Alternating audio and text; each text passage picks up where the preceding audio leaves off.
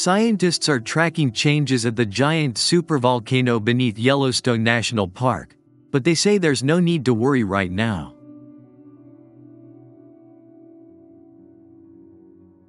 The western part of the Yellowstone caldera is fading, said Ninfa Bennington, a volcanologist with the U.S. Geological Survey and lead author of a paper in Wednesday's issue of the journal Nature.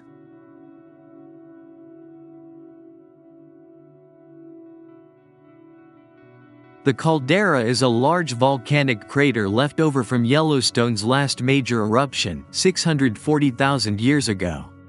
It covers an area about 30 miles by 45 miles.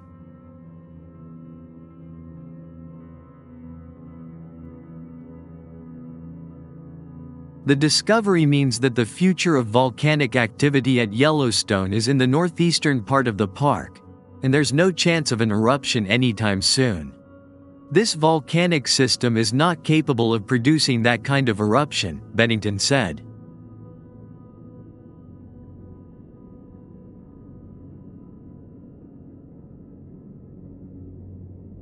For now, Yellowstone's mud pots will continue to boil, its hot springs will continue to steam, its geysers will continue to erupt, its earth will continue to shake, and its fumaroles will continue to erupt.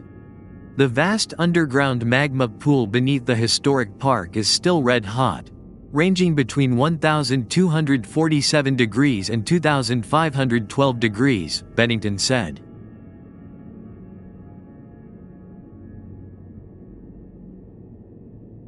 Yellowstone is one of the planet's largest volcanic systems, where plumes of molten core rise through layers of solid rock in the Earth's crust, heating and melting them to form a reservoir of magma 2.5 to 30 miles below the surface.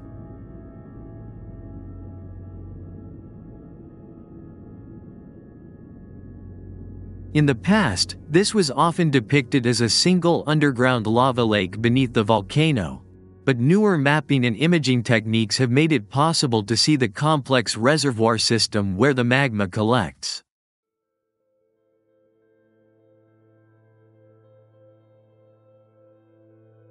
Imaging techniques that have produced more accurate maps of the vast magma reservoir beneath the park show a large pool of deep magma leading to a shallower magma pool closer to the surface in the northeast, which is connected to the park's famous hydrothermal system.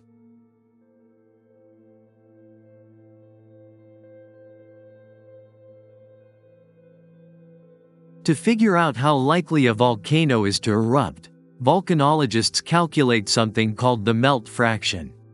Melt fraction is the ratio of the amount of magma to the total volume of the crust.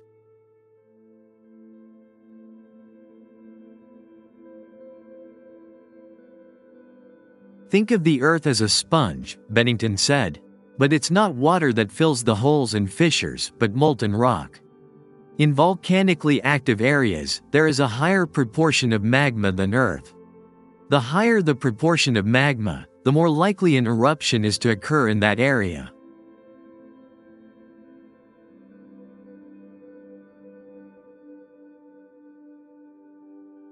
The mapping was done using magnetotellurics, which measures the electrical conductivity of what's beneath the Earth's surface.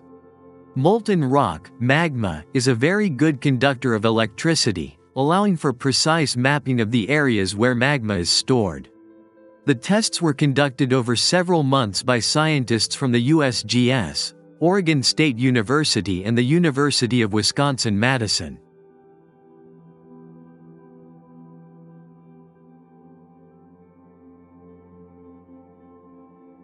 What they showed was that while there are several large magma reservoirs beneath Yellowstone, they are separated from each other.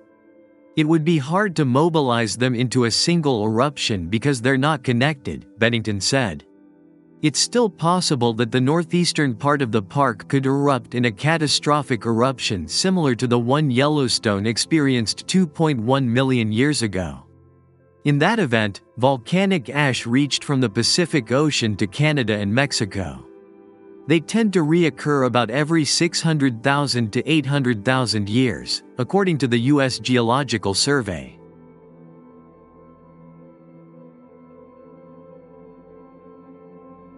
The most recent eruption occurred 640,000 years ago. It was known as a supereruption because it released about 250 cubic miles of material, 1,000 times more than the 1980 eruption of Mount St. Helens in Washington state.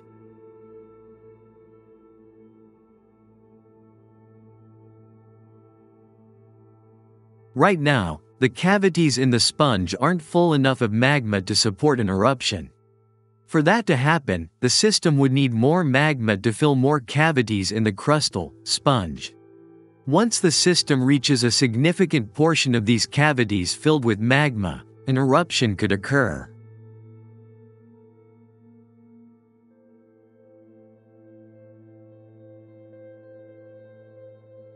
Yellowstone is one of the most seismically active areas in the United States. Between 700 and 3,000 earthquakes occur each year in the Yellowstone region.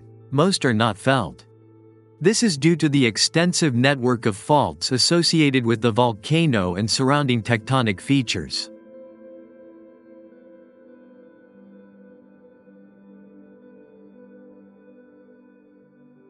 Yellowstone earthquakes tend to occur in clusters close together in space and time. This phenomenon is associated with the transport of volcanic fluid along small cracks in shallow rock above the magma, a pattern that has been found at volcanoes around the world.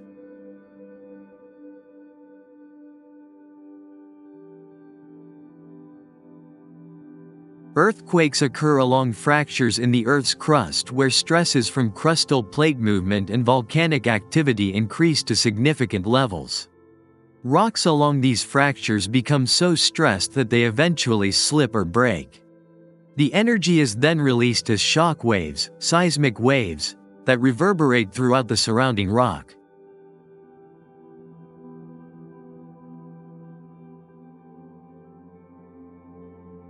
Once seismic waves reach the Earth's surface, they may be felt.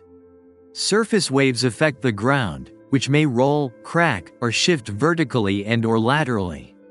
Structures are vulnerable to earthquake damage because the ground motion is predominantly horizontal.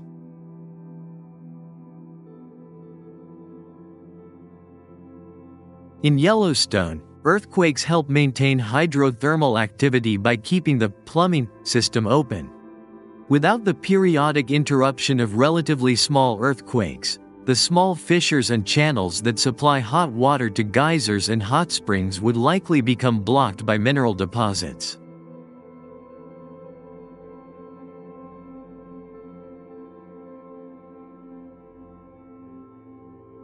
Several earthquakes have caused changes in Yellowstone's hydrothermal system.